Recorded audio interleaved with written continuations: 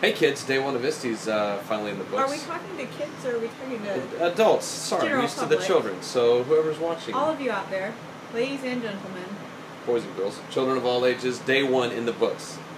at ISTE, the International Society of Technology and Education. In Atlanta, Georgia. Yes. In Atlanta, Georgia. And I didn't think we'd make it here after our dinner debacle from last night, which everywhere we went in downtown Atlanta happened to have a 2-hour wait. It took us an hour to figure that out. So At 8:30 at night. At 8:30 at night, yeah. 8:30 at night. So it was tough, but we found a nice little place in a quiet With little no alley wait. with no wait called Slice. So if you were in downtown Atlanta, Slice had no wait and it was excellent.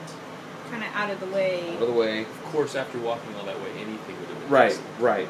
But it was very was very good. So Christine and I had our presentation stuff this morning about Nomia and the T-Chaps, and that went super fabulous. Yeah, it's super fantastic.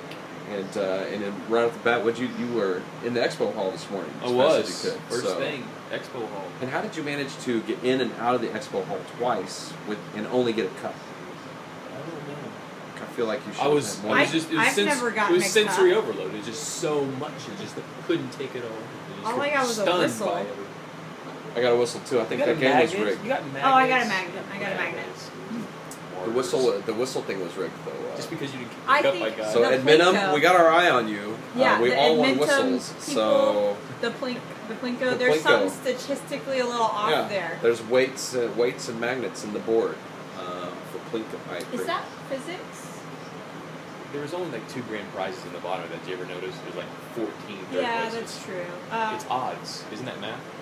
Okay, we're moving Momentum. on. No, I was talking about magnets. Oh, the specifically. magnets. Well, of course, magnets is physics. Yeah. Yeah, Totally. okay. Okay. So my favorite thing today, I really enjoyed the Adam Bello session quite a bit, and Mike and I were actually there, and they ran through about 10 different websites. What's the name of that one? Kahoot. Oh! Couldn't remember it. Kahoot was the very longest cool. time. It was probably my favorite of the. We ran through them all so quickly. Kahoot we got to actually use the most, which is why I think it was my favorite. Yeah, that was cool. But it was a really neat question and answer app that you could use for. Yeah, I'm all about stuff that's free, that you can Yeah. use quickly in like 5 minutes. Yeah, and this is definitely a bell ringer style of thing, and you can use it from any internet connected device.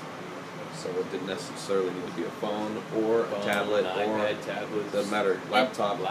And I'm happy to say that seems to be a rising theme because we also talked to the ClassFlow people Yes. who had a web-based thing as well, so you could use it on any kind of tablet or PC or Mac or whatever. Or smart board or smart or board. Promethean Yeah, board. whatever you've got, you can use it, and that was free also.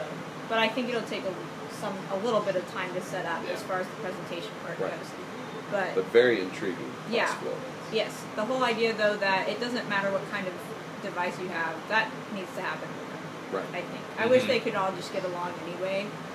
Right. But apparently not. So What are you gonna do? yeah. We also got to visit with the TechSmith folks. Yeah. The people that brought you Camtasia and Snagit, and what a wonderful system they've got going. Yes, and they told me straight from their mouths, if you try the speech to text to closed caption your videos, it does actually learn to get better at figuring out what you're saying. So stick with it.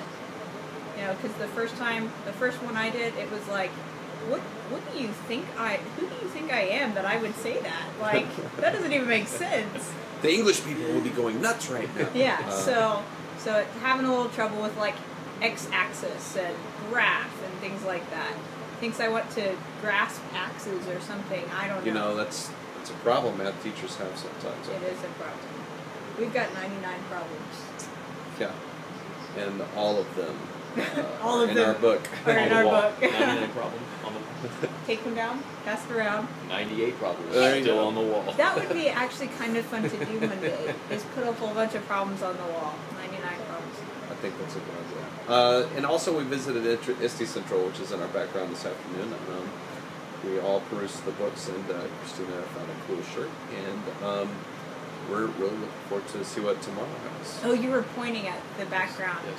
I Here. got... No, right. Somebody, It's like more here. Yes. Great times. So we'll see you tomorrow.